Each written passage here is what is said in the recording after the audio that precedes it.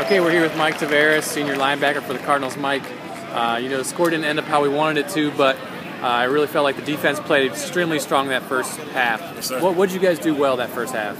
We played as a team. We all knew what our assignments were, and we did it, and we executed to the best of our abilities. We had the jump. We did exactly what we needed to do all week. We prepared for this game, and we knew exactly what they were going to run, and they ran exactly what we thought they did. We had a great half. What do you guys need to do to put that together for 4 quarters?